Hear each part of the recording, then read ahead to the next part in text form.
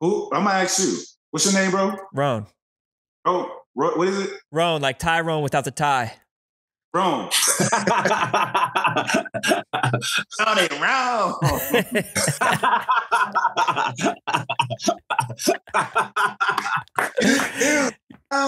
Hey, call Tyrone. Go ahead.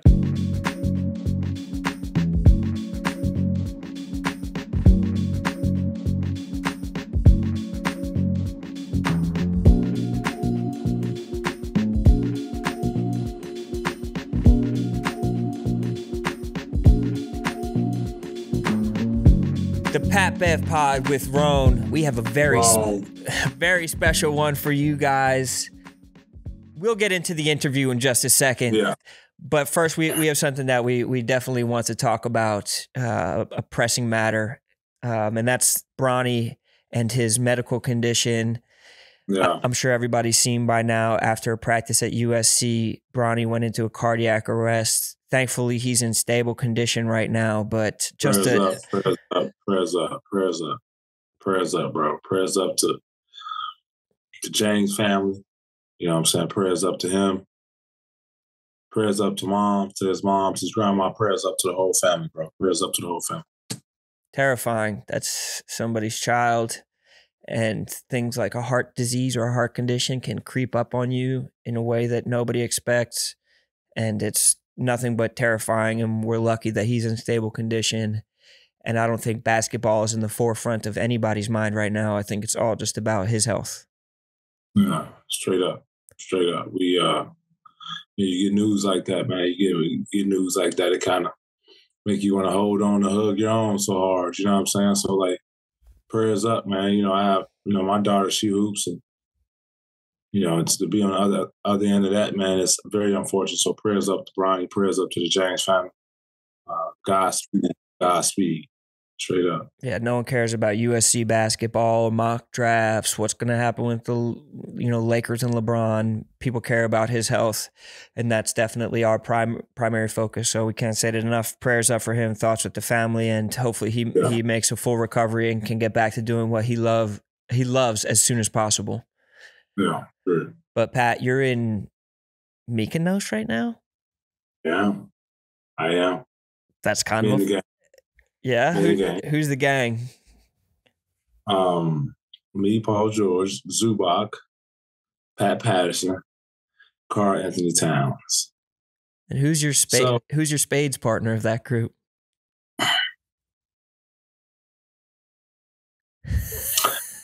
I ain't really been doing well in spades, man. I told him today I was gonna say it on the pod because I was gonna either hear it on Paul George shit. I've been losing. I've been flat out just losing. I've been losing. We've not been winning. Like I see it in your eyes. Like I see you're hurt right now. Yeah, I'm like, who's we? I play with Big Zoo. It's just been losing, bro. Are you down bad off this page right now? Yeah, I'm fucked up, bro. For real, bro. Like, for real. Like, I have to walk off from them a lot of times, bro. You know me, I don't carry losing well at all. Like, I'm down bad this trip, man. I ain't happy about it. I'm not. I ain't gonna lie to you. Whose fault is it? The cards, bro. Just the cards, bro. Well, if it's just the cards, then you just keep playing and things will start going your way eventually. No, I just found eventually, but then I switch my partner, I lose with that person, and then we got bets, and whoever loses got to jump off a boat and shit. And I'm obviously I don't want to get, I'm the leader of the team, and I play with Zubac and I play with Wifey, and I don't want Wifey to be jumping off no top of no boat, no water. So it's like you just hear like every 15 minutes, I'm just drowning myself, bro. Salt water, it's a catastrophe. You got to jump off boat if you lose?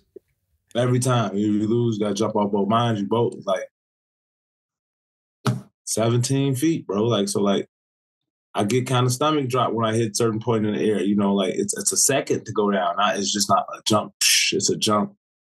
17 feet up in the air? Yeah, man, shit is wild. So that is a catastrophe. You need to start winning. Man, it's fucked up. Like my energy's off. I feel it. Yeah. How do we get this out of our system? You want to, Then it's like I lose to Paul George and Cat, and I'm like, that's fuck. And then I lose to Paul George and his uncle. Like, I don't know, man. Then me and wifey, we played Paul. We played Cat and Jordan Woods, and we lose to them. I mean, it's just belt to ass right now, man. Belt to ass. Damn, I just hate that for us as kind of a unit. But you're gonna get through this. You're gonna pull through. Just keep playing. It's a bad day, sad day. It's a bad day. What other stuff have you been doing, or does this completely overshadow every part of the trip? I mean, everything. Jumping off boats. Got this little thing called what is it called? It's fucking, you push a button, it goes underneath. It's like some dope ass shit, and we're swimming. I mean, we're living it up. Like the water's great, the weather is unbelievable. We stay in this sick ass villa. We're working out. Obviously everybody got their wives here and girlfriends, so it's the love is in the air. It's a good vibe. You have chefs every morning. I mean, it's 3 Sprinter vans. I mean, it's nothing less than extravagant. I mean, we everything's great. It's just. I got 2 questions. How do you guys split up the bill for everything? 5 ways. On everything. Man, I'm talking about Rone. I'm leaving restaurants paying €500. We have lobsters, it's all type of shit, It's wild, man. I love this way, splitting 5 bills. I'm the guy who got 5, 6 friends. I got to pay for that motherfucking thing. So that's splitting 5 ways. I like how this is going. Yeah, that is nice. These are affluent men that you're among. But then my other question is, how did you split up the rooms at the villa? Who got which pick of what room and everything? Obviously, I think it was the idea of, PG and his wife. So obviously they get the biggest room, and every other room was kind of similar, the same size. We split the total amount for the villa and caught a vibe. Yeah, that's great that you could do it so democratically. Does anybody have alligator arms when it comes to reaching for the check? No. It's been like, and then it's wild. Everybody just pull out Amex. It's the. Oh wait, we might have the fact that everybody got the Amex is how it should be. Big ballers. Then wifey sitting over there, like everybody got the little, silver Amex, and wifey, she just sitting over there with the black motherfucker. Oh, damn. That's such a flex. Motherfucker, we ain't even using that motherfucker. She just over there, just black card, and she's the motherfucker that like carries clear bag, clear purse with just the black card and lip gloss in it. Like it's got to be clear. That's such a flex. That's such a way to big ball. It probably makes you love her more. Yeah. All right, let's talk real quick about New Amsterdam Vodka. New Amsterdam Vodka, born from an uncompromising passion for great vodka. Whether you're in New York City or Mykonos, you're going to be enjoying some delicious New Amsterdam Vodka because their commitment to excellence has enabled them to produce an American vodka of superb taste and unparalleled smoothness, liquid rated 93 points, 5 times distilled and 3 times filtered. And I'm pretty sure... Listen. Yeah? I had some New Amsterdam vodka while I was here in Mykonos. Oh, really? Listen, I had to try it. I'm like, okay, cool. I'm around loved ones. I get to drink a little bit. Rone, when I tell you it had me walking in access, my boy, yeah. I'm looking for my left hand. It's attached to my arm, if you know what I mean, Rone. Dude, y'all be careful drinking that New Amsterdam vodka. Because it's so good. If it was a basketball player, it would have led the league in scoring multiple times, and that's why it's the official vodka of Barstool Sports. And you can find your wins with New Amsterdam Vodka. Enjoy it. Enjoy it. Drink responsibly. Drink responsibly, always. And drink New Amsterdam. So speaking of greatness, we're joined by some unadulterated greatness right now. This is a guy who's danced among the greats of the all-time in the NBA. All-star games, all-NBA teams. You couldn't hold them without having this man on. A most improved player, sure, but a 2-time scoring champion You might know him from the Raptors, from the Magic. You might know him from his days in Houston, but he only needs 2 syllables to be introduced. It's the only T-Mac. Welcome to the Pat Bev Pod. Appreciate it, brother. Nice entry. Yeah. I like What did I leave out? What am I missing? I know you know all your accolades. Nice entry. It's funny. That's a good intro. Yes. Hey, Mac, I got a quick question. I got a quick answer. If you played in today's league right now, that $300 million that somebody just got, would you be able to get that? Come on. Come on, man. Of course. I know. I have to ask. I have to. Yeah, I would like to think so. I got the max a few times in my day. Yeah, I agree. The way that everything's changing with the salaries are just absolutely exploding. We're seeing 300. We're probably going to see 400 and 500 soon. This is just happening at such a quick rate. You ever just think, man, I wish I was born like 2 decades later? Yeah, I had that conversation with my mom. You know what I mean? Like, she had me too early. She could have waited, been celibate all them years, probably till she was 30 instead of 18. It's $100 million difference for you, at least. $200 million, you ask me? What do you mean? I think my first max was 92 for 7 years. Damn, 7 years. Yeah. That was my max. Yeah, that's I ain't mad at him, man. Get it. Yeah, Get it while you can. The way it's structured now, players can get into a contract and get out and get into that next contract so much sooner. And I think that that's one of the main benefits, not only the money, but the way that you can just turn over these contracts. These 7-year deals are a thing of the past. That's another benefit that these new guys have. For sure. I mean, shorter terms, a lot more money. And you're able to re-up after, 3 or 4 years and sign another one. You of it, you know what I mean? But when you look at it, though, it is top heavy. You know what I mean?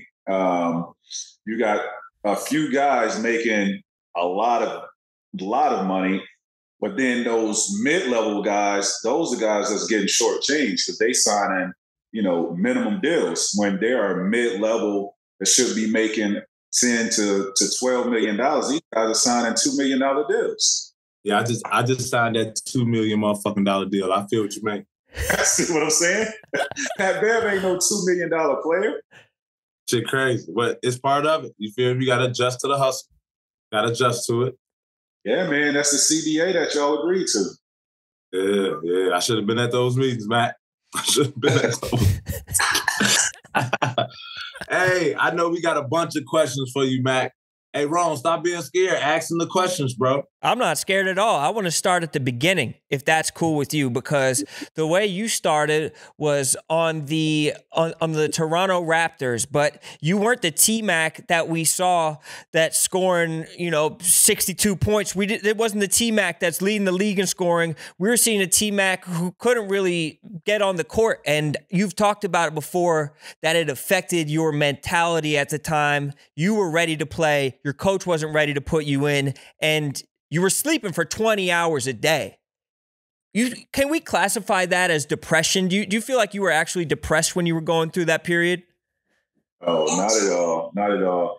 It was an 18-year-old still growing, right? It was an 18-year-old that moved to a country that I knew nothing about, a city I knew nothing about in Toronto.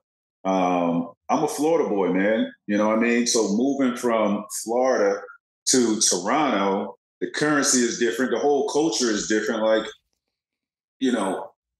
I'm dealing with driving in snow now at 18. I've never driven in snow. So all these things, you know what I mean, is a culture shock to me that I have to adapt to.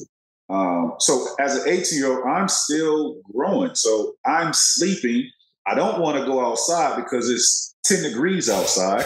So I can't do too much in my condo that I'm staying in, but sleep and grow.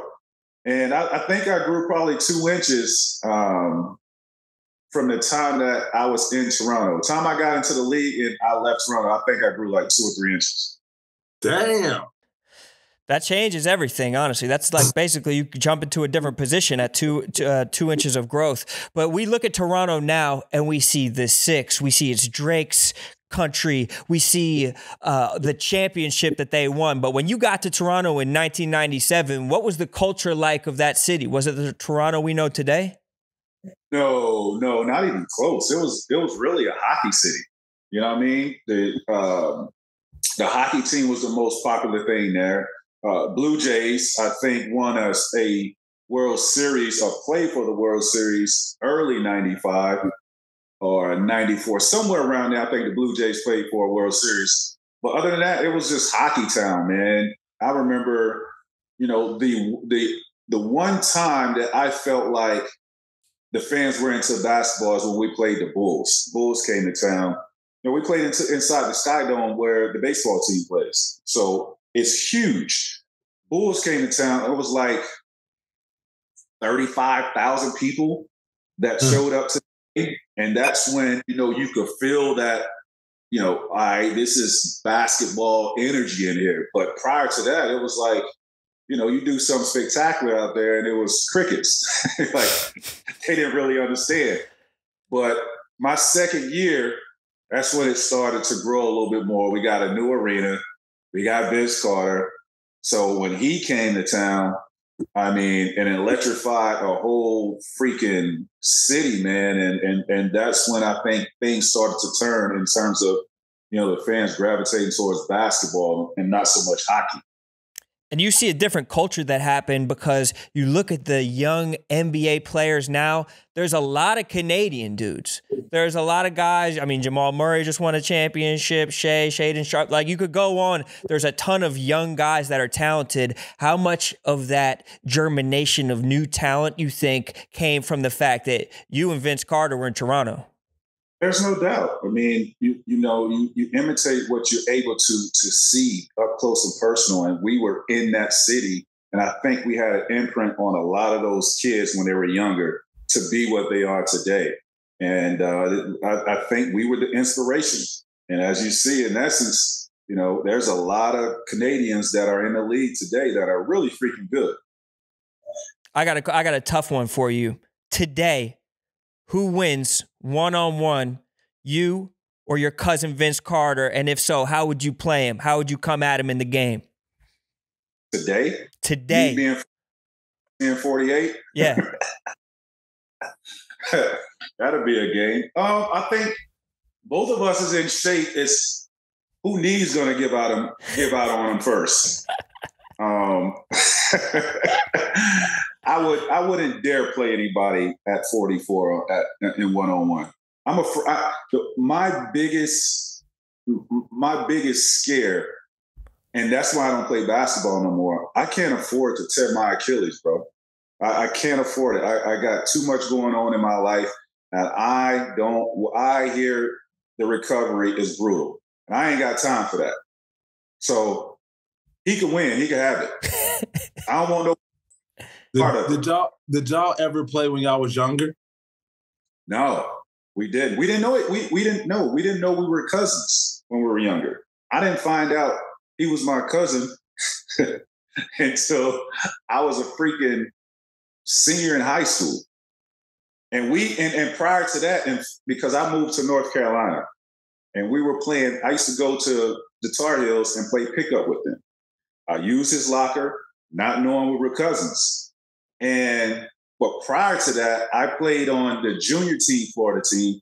He played on the senior team, Florida. So I played before him, and I used to sit in the stands and watch him play after my games, not knowing we were related. Until after one time, I moved to North Carolina and I was playing pickup. I told him I was leaving for the weekend, going to a family reunion. He said something about, oh yeah, my family is having something like that too. So I ended up calling him from the family reunion because my grandmother and his grandmother was sitting at the table talking. And that's how we found out we was cousins. Damn. Wow. Yeah. It's crazy how it happened. Didn't even know. So no, we didn't play pickup 101 when we were younger at all. Yeah, people make it, but people kind of assume that since you guys were cousins, our cousins, that you grew up and were, running around the same backyards, getting into the same shit with each other. But it was a later onset cousin bond that you guys had. Yeah. So he grew up in Daytona Beach, whereas I grew up closer to like Orlando, in between Orlando and Tampa, which I'm probably hour and a half away from him, 2 hours. So we never, ever played or did anything in our childhood together. When you look back at the Toronto teams that you guys were on together, do you ever have a wish that they would have found a way to put you guys in the same roster to unleash you guys similarly? Or do you think that your play styles were too similar to one another that it wouldn't have worked? I don't think our playing styles had anything to do with, me leaving Toronto. It was way bigger than that. It had nothing doing with our play styles couldn't coexist because they did. It had nothing to do with I couldn't grow being under Vince Carter. It had nothing to do with that. This was all internal stuff that was going on, as well as I'm 20 years old. I'm from the Orlando area. I have an opportunity to go and play for my home team that I grew up watching. My favorite player, Penny Hardaway, who I idolized and watched, Shaq, who I grew up watching. Like, I'm 30 minutes away from this arena where I used to drive by, often, and used to see myself playing in this arena in that uniform. That's what they was fighting up against. It had nothing to do with our playing styles, or we couldn't coexist. Nothing. And that the taxes down in Florida, oh my God. He kept it all. and the tax in Toronto, my goodness. Jeez, they get you out there. They do? They get you out there for sure. Very high. Hey, you think the way you play, right, the way you play, a lot of coaches gave you the ball, elbow sets, mid-post, a lot of ISOs, a lot of, okay, we need a bucket, T-Mac. Do you think that play is helps win championships during that time? Let me see. I think you need much more than that, because at that time you still had back to the basket players. You had Tim Duncan, you had Shaq, right? I can't think of other guys, but you had more guys that played with their backs towards the basket to help carry you to that championship. Now, at the end of the day, you need that coach. You need that D-Wade to get you in those crunch time situations. When it's go time, yeah, I need D-Wade, or I need Kobe, you know what I'm saying? Or I need a KD to get me a bucket. That's what it boils down to. But, you definitely needed the Shaqs and the Tim Duncans and those dudes that were great with their back towards the basket. You mentioned Kobe, and you have one of the luxuries of playing against Jordan, Kobe, and LeBron. And I'm not going to try and say who's better among these two or do anything to divide them. I want to know from you what similarities those three guys have. Is there a through thread in their greatness between the three of them? It's their minds. It's their minds, right? That really separates them. They're willing to do a little bit more than everybody else. They're willing to go that extra mile. And they're very cerebral basketball players. These guys are smart basketball players, right? But I think there's an obsession with all of them to be great. Yeah, you need that. You 100% need that. And then you get the things that come with it. You get the big contracts, and then you get those shoes. My boy Mike, a producer of this show, was talking about how when we went to our freshman year orientation of high school, everybody was in those T-Max. Mike said he went home. He said he went home and told his mom, like, I need the T-Max. I saw this dude have the T-Max. How involved were you with that shoe, and how much did you see that shoe having an impact on people? I saw a lot, man, because I know the impact that, seeing my favorite player with his own shoes, and inspired me to want mine. I remember, back in my days, man, I used to go East Bay, and I used to scroll through that East Bay book, and I used to find my favorite pennies, get the pennies, COD, cash on delivery, baby. I used to order every pennies that came out. I bought them. You know what I mean? I found some way to scrabble up some money and buy my pennies. But, I think, having that inspiration, man, it does something to you. You know what I mean? It lights a fire under you.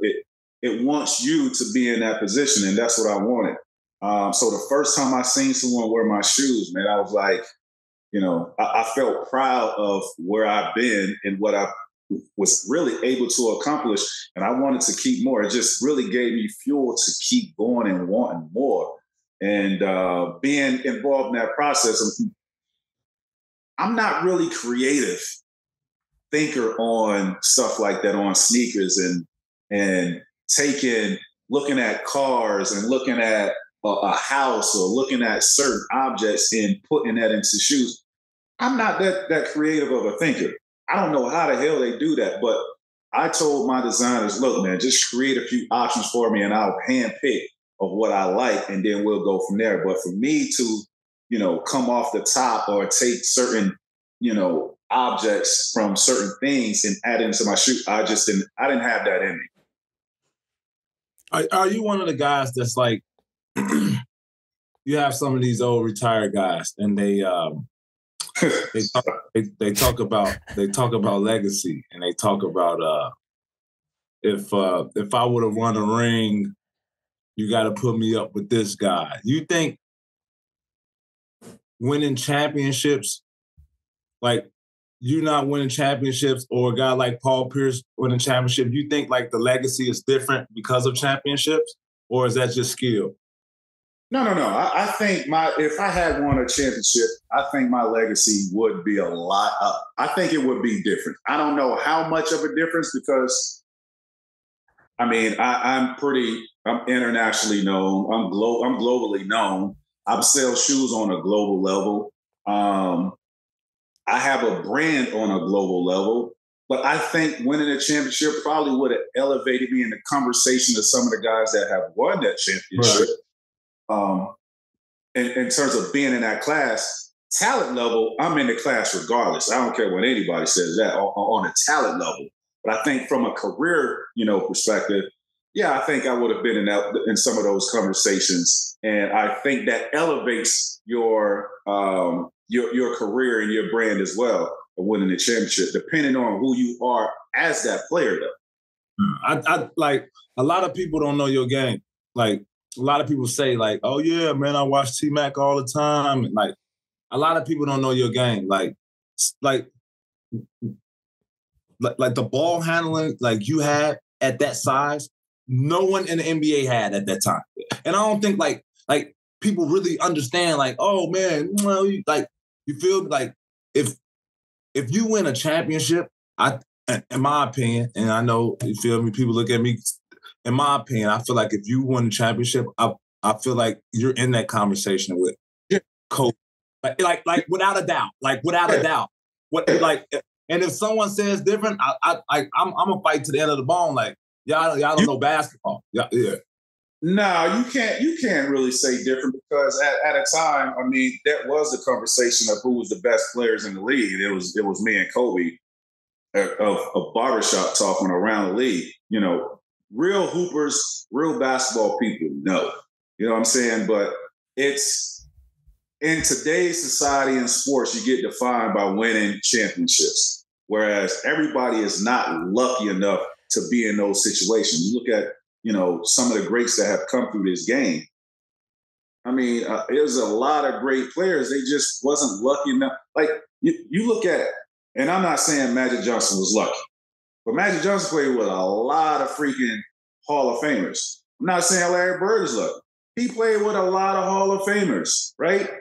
Jordan wasn't so lucky of playing with a lot of Hall of Famers. He just had a great sidekick in Scottie Pippen. But if you look at Jordan before Scottie Pippen became Scottie Pippen, Jordan was just a great individual player. Like, Jordan wasn't getting out of the first round or going deep into the playoffs before Scottie Pippen became Scottie Pippen. So you have to have talent to win championships, and everybody is just not blessed to play with a championship organization that's willing to put that type of talent around you to go for a championship. Every organization is not trying to win a championship in the NBA. Mm. That's facts, Rone. Talk more about that. What do you mean? What are they trying to do? Just break even, make money? Of course. This is for some of these owners, the NBA might just be a hobby gig for them. You know what I'm saying? Like, just to say they own an NBA team, it's just a hobby gig for them. They made their money somewhere else. But hey, let me go purchase an NBA team and be an NBA owner. Like, bro, if you look at some of the teams that have not even competed or made the playoffs in 15 to 20 years, you trying to tell me they're trying to win a championship? If they are, they need to fire everybody in their office if they're trying to win a championship and they haven't made the playoffs for 15 to 20 years. Come on, man. And there's some teams that have an owner that owns a hockey team and also owns a football team. It's not going to be all one concerted effort to have all, like, you everybody can't win, but so they're probably trying to diversify their portfolio, have a little bit of this, a little bit of that. It's frustrating as a fan too. As long as my bottom line is not affected, I don't care what my team is doing. They're not going to tell you that. If my bottom line isn't affected, and I'm making money owning a team, and we haven't made the playoffs in 10 years, I'm on my 100 and 200 foot yacht with my stogie, my cognac, and living life. When you guys talk about this, I can't help but think about Michael Jordan. Do you think, I mean, Michael Jordan owned the Bobcats for a long time. You know, he owned these teams. Do you think that he falls in the same category of a guy who just was happy to have a team? I really think the guys that were over drafting, free agency, like making decision and management, I think they were just over their head and really didn't know how to evaluate talent. That's what I think. You know what I mean? Because it's so many great players that have come through in Jordan's, era of being an owner of the Bobcats that have been great players that could have changed that franchise around, but they didn't. They passed or overlooked certain players. And passed or overlooked everybody. That team should have been way better than what it was. Absolutely. Straight up. And that's like, if that's anybody else, they make fun of that person. They make fun of that owner. Yeah. Like, if we being real. You know what I'm saying? Like, that's the bottom line. You're in this league as players, you produce, you get paid. And it's the same thing with owners. You know what I'm saying? Like, it's no way. I thought that team should have been way better. Like they have the facilities, they have the area, they have the crowd, they have the weather, they have the money. Like, they should have been way better than what they were. Management, bro. They didn't have the right people in charge of evaluating and making decisions as far as talent. That's just what it boils down. I got a weird one for you. I don't know how much you know this, T-Mac, but about how people see you online. But there's a group of there's a community of people online that are obsessed with a vein that you have in your right shoulder, dude. I don't know if you even know about this vein, but it's guys talking online being like, hey, I was in the gym trying to do anything to try and get that shoulder vein popping. What is the story behind that vein, and why are you the only human being that has it? You know what, man? It was a thing in my playing career where I'm at the free throw line shooting free throws, and this vein, is on my right arm, just going down. I don't know the obsession about it. I don't know what that's about, but I've heard people talk about it online. Yes, I have. How did you get it? How do you get this vein? Was it just random or something you cultivated? It's just extra blood flowing in that area, man. You know, this is my bionic arm, bro. You know what I'm saying? This is the blood got to be pumping through. I can get a lot of shots up, man. Arm, bro. I got to keep it flowing. So when you see that vein in there, man, that means it's automatic tonight.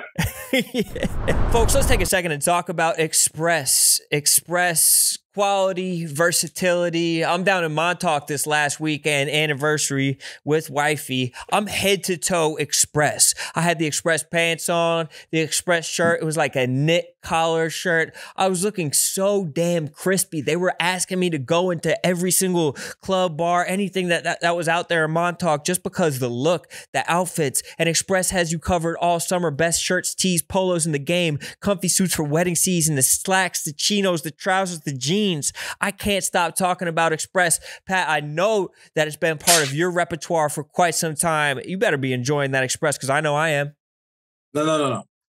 I always enjoy Express. And people don't understand, Express is very underrated in the summertime. Yes. You can get you a cool summer fit. The wind hit it. You don't feel extra like dressy, but you feel dressed up enough where you're not disrespectful, man. Y'all shop Express, man. It's been in my life for a long time. I'll say that. You feel good. You look modern. You look current. They have the fits. They have the clothing. It's going to feel like a nice contemporary fit is supposed to. And they're also always running awesome sales. So I'm excited that we have the code Pat Bev for 10% off your online order that you can use in addition to any deals that Express already has going on. Use code Pat Bev, get 10% off, and look good while you're doing it with Express. We express. And they'll express that stuff right to your door. Get your Express today. Bar.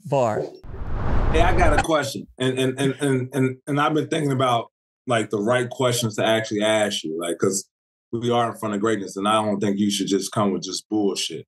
So, like, obviously, you've been in the league, you've been around the league since you've been out. The demand trading and like the ability guys have to say, you know what, fuck it, I don't want to be here, or fuck it, I thought it was this and they won it, or you know what, fuck it, man, get me up out of here. Like, question one, do you agree with that? Question two, if you do, would you have done that in your early stages in your career? So it's really a loaded question because I take my situation. When I was in Orlando, right, I signed a 7-year deal. I played 4 years in Orlando, but my 4 years was heavy on my body, right? And that's because I thought I was going to play with Grant Hill.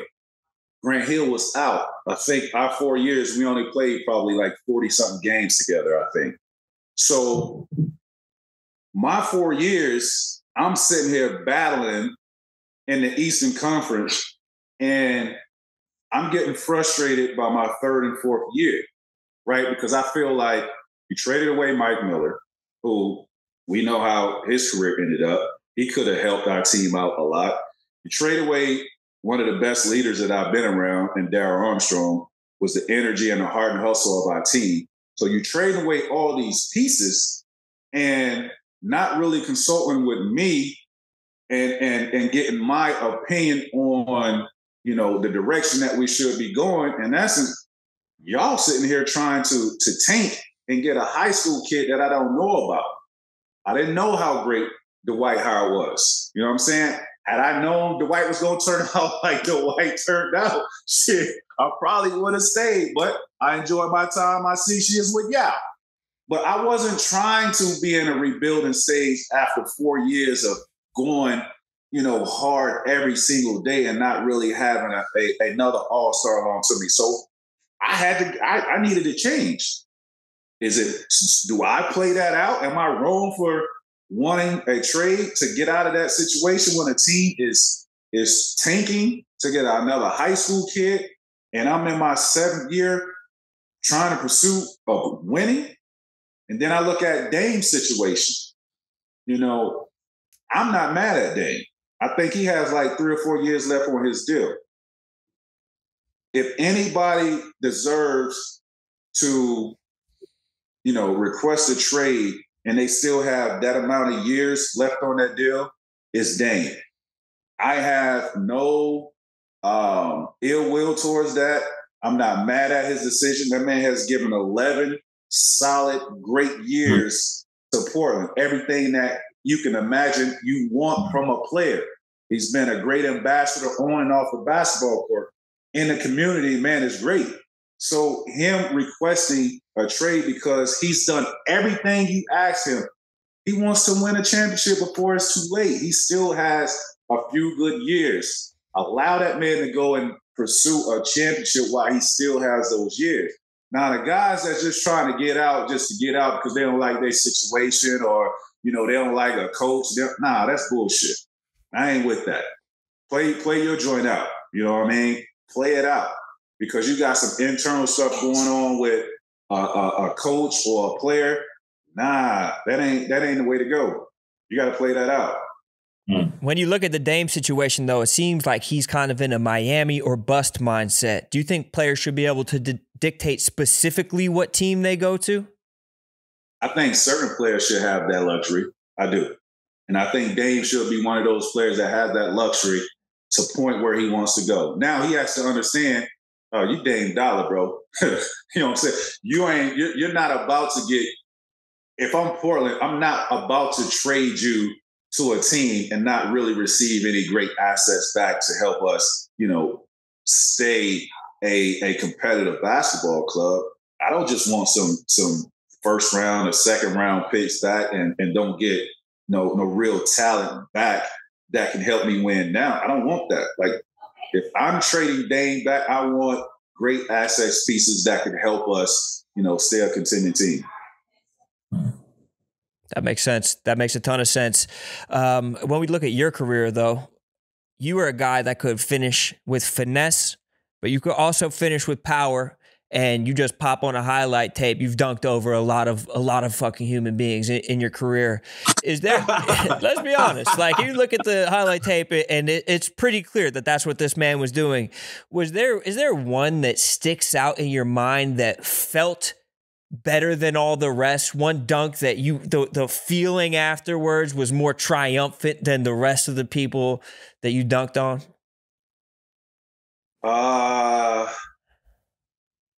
Yeah. My old teammate, Mutombo. Ooh. He was playing for Philly. He was playing for Philly. And we had some run-ins in our days, being an all-star weekend and stuff like that. And, we sit in the locker room, we talk, and he, talk about, you ain't never dunked on me, this and that. You ain't never gonna dunk on me. We were in Orlando, and I was on the right side, got the ball, went down the middle, left hand, like crow hop on two, took off with two hands and dunked on him real hard. And when I tell you I flushed on deep, bro, hard as shit with two hands, and I let him know, you know what I mean? I let him know the next time I see him, not during the game, but the next time I see him, that I dunked on his ass hard. Like, I got it. I got you. And then we became teammates like a year or two later. So, we had that conversation. And Deke sometimes have, what is it when you forget? Is it an amnesia? Like when he act like I ain't never dunked on his ass. That's how he try to act when we bring it up. You got to show him a painting of it. And listen, but speaking on bigs, right? And I know you sit back, and I know like you're a student still. Like, you don't even play, and I know you're a student of the game. Just being around you, like, obviously you got your one-on-one tournament. We go dive in that later, but like, when you hear about these dudes, right? And I like to watch basketball. I like to watch centers. I like to watch each position. When you hear about these guys mentioning centers, and they do not mention Yao Ming, and I don't think people understand how nice Yao Ming is and really was back then. Rone, the man had 83 from the field. The man had hit the midi. The man hit the tray ball. He had handle. He will dime you. He was 7'6", free throws. And he will dunk you. Yeah, him against Shaq was, yeah. No one talks about him. No one talks like top 4, top 5. Like no one talks about him at all. It's the craziest thing. It's because, that the longevity, not winning, that plays a part into it. But Yao was complete, man. Yao was offensively, like he was one of the most skilled players in his time. Left hand, right hand jump hook. He shoot the mid range, shoot 85 from the line. Hell, he even get a transition a couple times and make the right basketball play. Handling the rock. So he was tough, man. He was real tough. It just, being around him, dog, you just couldn't imagine, like, why are you so big, bro? I used to walk in the locker room and just look at this man like, I could not get over how big this dude is. His legs. His calves. Like, Yao was so freaking big. But he, offensively, man, he was complete, bro. He had it all.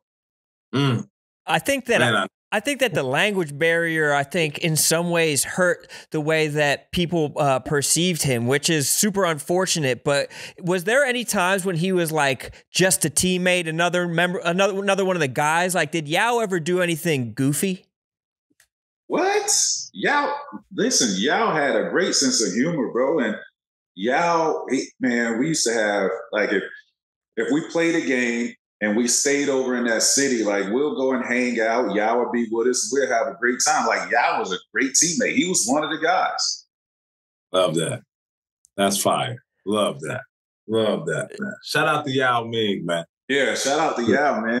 Shout out to Yao, bro. I don't care what nobody say, bro. He top 5, top 6 best center in the league, in my book, for sure, for sure. And when you talk to greats about him, you talk to Shaq about him, Shaq could tell you, like, man, I had problems with Yao. Yao gave me real problems. Yeah, at the end of the day, we as basketball players, you're gonna have people that have their favorites, especially with the media and side with certain dudes and talk about certain dudes. But as a player, the only thing really matters is that you gain the respect of your peers. Like, when you have respect from your peers, all the outside noise, the fans, the media, and talking all that shit that they do, man, who gives a fuck, bro? Who cares? You know what I'm saying? Because they're the guys that had to deal with me on a nightly basis.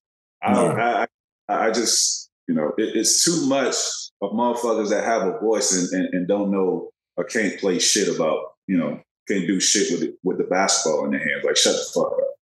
You don't know what you're talking about. When you listen to this, like, to the media and you still around the game, you've never really tried to, like, explore that media outlet. And I've been around you, like, it's been pretty opportunities you can be like, okay, be on ESPN. Like, you've never been the one that's been like, and you never say a lot, like, you feel me? Like, you never, like, get on TV and say a lot. Like, when you hear this dumbass shit when people talk about basketball, like, I know as a hooper, it gotta, like, man, come on, I don't want to hear, like, you feel me? So, like, break that down to me. Like, not, like, having a brain, but not just going on TV and just saying some shit. You know what I'm saying? I know. And are you talking about players, or are you talking where are you going? I'm with saying this? like how me and you, we'll be at ESPN, we'll kick the shit, we'll talk about basketball, and it'd be so fast, like we'll get right to it, bah, bah, bah, bah, bah, bah, bah, bah. But like, you've never been the one to be like, you know what, let me take this ESPN job and talk about the game, or let me take this TNT job and be like, you've never been one of those. Like, you feel me? Yeah.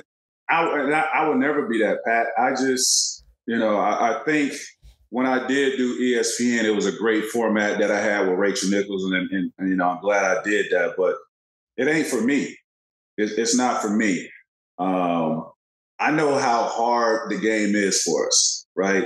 And if I'm gonna be me on TV, I gotta be me. I can't have nobody telling me, what I need to say, or I can't say this. I ain't with that shit. You know what I'm saying? I'm going to be authentic. I'm going to be me. I'm going to talk about what I see.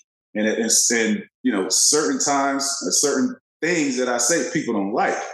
But I'm just being honest, and I'm just giving my honest opinion. I don't want to be on TV and say some shit and then come back in the next segment and I got to apologize for something. What? Right. Nah, I meant what I fucking said. I meant what I said. Why? I'm not going back in the pot. I ain't with that. So that's why I stay away from, a full-time gig on TV. I'll make an appearance here and there, but I'm not about to be a full-time, analyst on basketball. Let's talk about this one-on-one tournament. I got to talk about it. That shit was fire last year. I had some homies that in Chicago that went to it. Like, yo, Pat, he did that shit right. It was organized. It was competitive as fuck. It was fun. Like, he just talked about, man, it was lit in that. Like, Pat, it was lit. It was a lot of people. It was only basketball vibes. It was, like, explain that to people who don't know a lot about that. I know you from Chicago. When we went to Chicago last year for OBL, oh, my God. I can't wait till we go back, bro. The energy in that month was crazy. You know how Chicago, I'm talking about, man, the Chicago Bulls was on there talking shit to each other. I mean, if you played pickup basketball in the hood, that's what it was. That energy was crazy. I mean, dudes was going at it, bro, but that's what I want to bring. This is a platform that we need. Like, one-on-one basketball is the true essence of the game, of the sport. So my platform, hopefully, is one that can be global and provide an opportunity for guys that, like Jadakiss said, man, how come a brother up north better than Jordan that ain't get that break? It's a lot of them dudes out there like that. It's millions of them. You know what I'm saying? It's only 450 of us every year in the league. It's thousands and millions of cats that leave college basketball and they looking for an opportunity, right? This platform provides them that opportunity. In fact, you probably played with some guys in your career that, was really freaking good, but because of the situation that they were put in, you got a couple stars, and then, they're a newcomer. These guys in practice is showing their ability. They're showing their skill set. Just ain't the right situation for them. Every stop they go to, just ain't the right situation. They can hoop like a motherfucker, right? But they probably can't adapt to the system. They put in a role that they can adapt to. And then in essence, you mentally get ejected. You're like, damn, dog.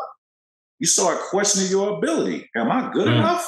You know what I'm saying? So to have a platform one-on-one where you don't have to worry about a coach putting you in a role, you don't have to worry about, somebody telling you, just go sit in the corner or do it. Nah, this is all you. Come and show your ability, your talent of who you really are as a basketball player. It's a lot. I take like Kyrie. As great as Kyrie is, you put Kyrie in one-on-one, in a one-on-one league, man, watch the shit that Kyrie will be able to do, bro. Like, he ain't show half of the shit that he can do with his skill set, his ability in the NBA. You can't show, that type of talent. You know what I'm saying? You got to be strategic in how you move in the NBA circle. But outside of that, in one-on-one, where he's able to just, take off all the chains and don't be tied down to nothing and relinquish all of that, he will be mad. Man, we'll see some shit like, yo. Like, we already see shit with him. He already crazy. He wild.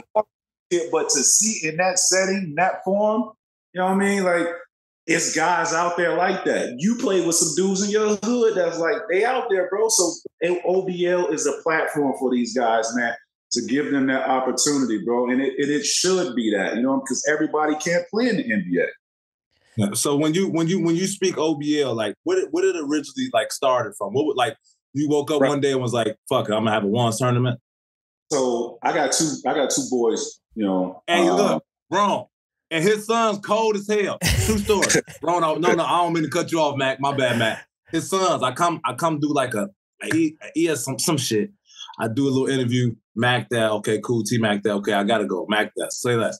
I'm coming up to the interview. I'm look down. Some kids. These kids tall as hell. Who the fuck are these kids? I'm talking about, when I say tall, Rone, I'm talking about like taller than me, Rone. This is like, and I'm in the league. This is like 5-6 years ago. Like, on the court shooting NBA threes, like long ass arms, like can touch like calf ass arms. Damn, like I look at Mac, like Mac, these your boys?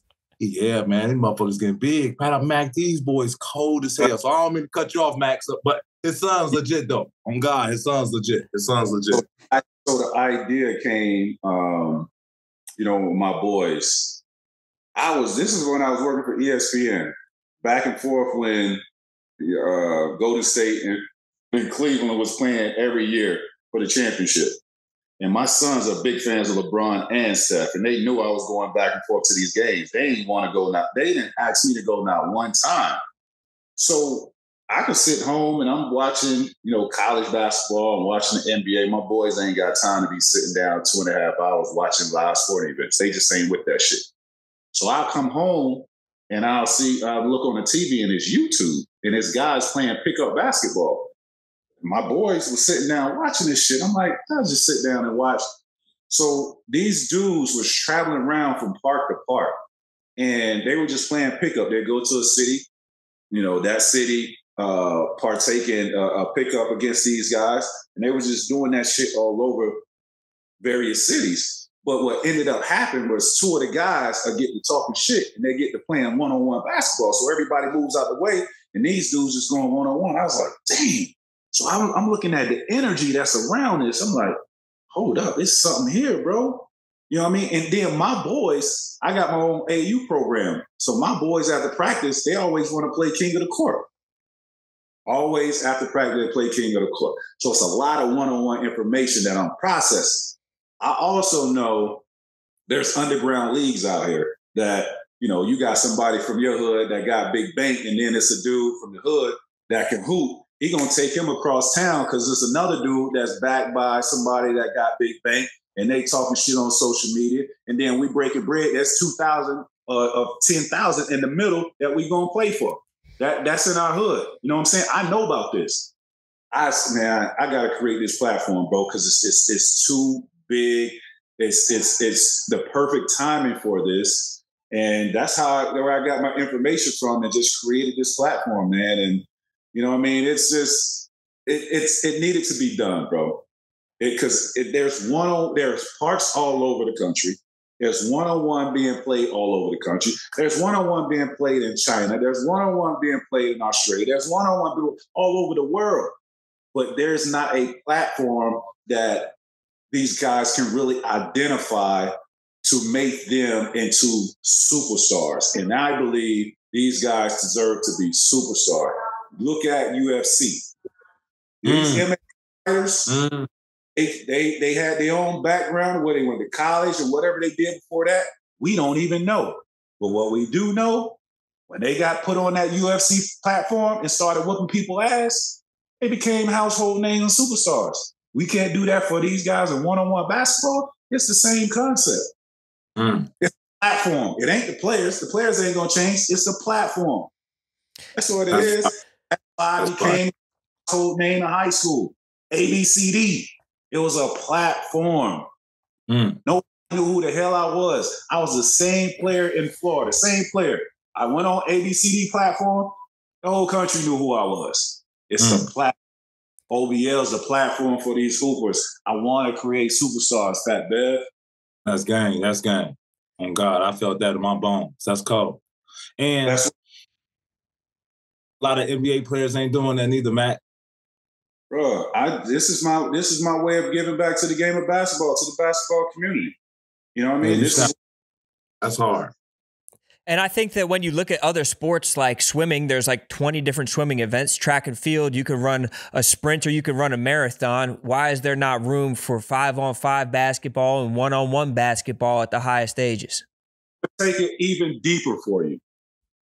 So we talk about the GOAT of basketball, right? We talk about Michael Jordan. We talk about Bron. I always talk about Kobe in that conversation as well. But take the best player. Who? I'm going to ask you. What's your name, bro? Rone. Oh, what is it? Rone, like Tyrone without the tie. Rone. Johnny Rone.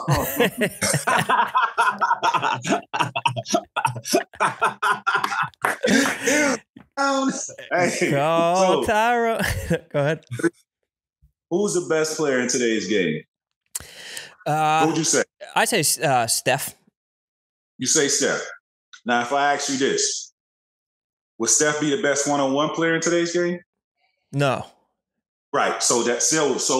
Right. This is why when you talk about the GOAT of basketball, yeah, you the best player in 5-on-5 setting. You could be the GOAT in 5-on-5 setting. But how you the best basketball player if another man is playing you one-on-one and he beats you? I want to talk about and create and discover who's the world greatest basketball player. Mm-hmm. That's what I want to discover, right? Because it's me versus you. If you're better than me at 5-on-5, cool. But if I can whoop your ass at 1-on-1, what is that gonna do for me? I'm crowning as the world's greatest one-on-one basketball player. Damn, I love it. And people can see more too because you have a Bonded by Ball, it's called, a 4-part docu-series that's chronicling the inaugural season of the One's Basketball League, the OBL. Yeah, so we're doing it. So last year I partnered with Showtime to document everything. I had cameras everywhere for OBL, and we had this partnership with Showtime to put together a 4-part series that we're going to highlight our players through the eyes of T-Mac and just really, bring you abreast of, what one-on-one basketball is and who these players are, and really,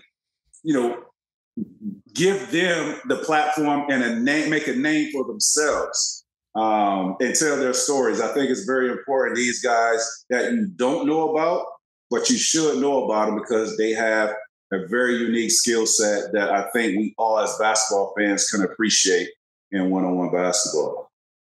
Hey, when can we see that drop, T-Mac? It's dropping this Friday, bro. Paramount time. Yeah, it's dropping this Friday.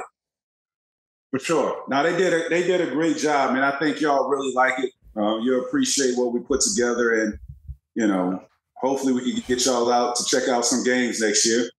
That'll be fine. That'll be fine. A couple more quick hitters before we get out of here. A couple more quick hitters for you.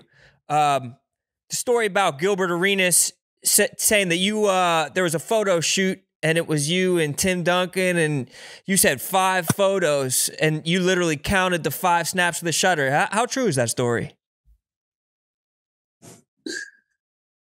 Hey, man, listen. I just don't like people to waste my time. That's all. You know what I mean? There's no need to take 150 photos when you just, you're only going to use 3 or 4 of them anyway. Just get these good snaps and let's get out of here, bro. Don't waste our time. We don't have to take all these photos. That's all I'm going to say on that. Okay, so you played in San Antonio for a little bit. What's it like playing with Pop, and how angry are you at Ray Allen for that shot that he hit in that corner? Playing for Pop was great, just really to get the opportunity to be around greatness for the few months that I was there. Just being around a true professionals, classy organization that does it the right way and is about winning from the top down. Wasn't mad at all. Ray Allen did what he was supposed to do. Even if San Antonio would have won that championship, it wouldn't have moved me either way. We talked about this earlier. Winning a championship really, enhances your career. For me, it wouldn't did. I don't think it would have did anything because I'm a player that's about the journey. I want to go on the journey with my team. I didn't go on the journey with them. Really participate with them. So it was a great experience, but I shout out to Ray Allen for hitting a tough shot, man. And I just read an article where they were saying that it should have been called as traveling. I think Rick Barry said it should have been a travel on his part. Get the fuck out of here, Rick Barry. Talking about a travel. That wasn't no goddamn travel. Even if it was, that was a hell of a shot, man. Oh, God, that was a hell of a shot. Can't call it travel there, bro. That would be crazy. About traveling, man. When you look at the NBA now, and they have all these. They have the play-in game. We've been having the last couple of years, and we have this new in-season tournament game. You like that vibe? It's going to take some time for the new tournament, the in-season tournament to grow me, because I still don't have all of the. I really haven't grasped on how all of that works. But the play-in, I love the play-in. I love like last year. The play-in was so fun to watch. It kind of gives like that March Madness feels a little bit. You know what I mean? That's why I enjoy that type of format. I love watching March Madness. I love it. I don't miss a game. I don't miss a year when March Madness is going on. Like, I would cut out everything to sit home and got 3 or 4 monitors on. And I'm watching these goddamn games. I just love it. And I love that feeling of the play-in game. So it's going to take some time for me to really grasp on what this tournament is. But that was my last one, Mac. Like I've always said, you've never been a bitter vet. But I've never been an all-star, superstar in my career. You gave me the up and honest respect since day one.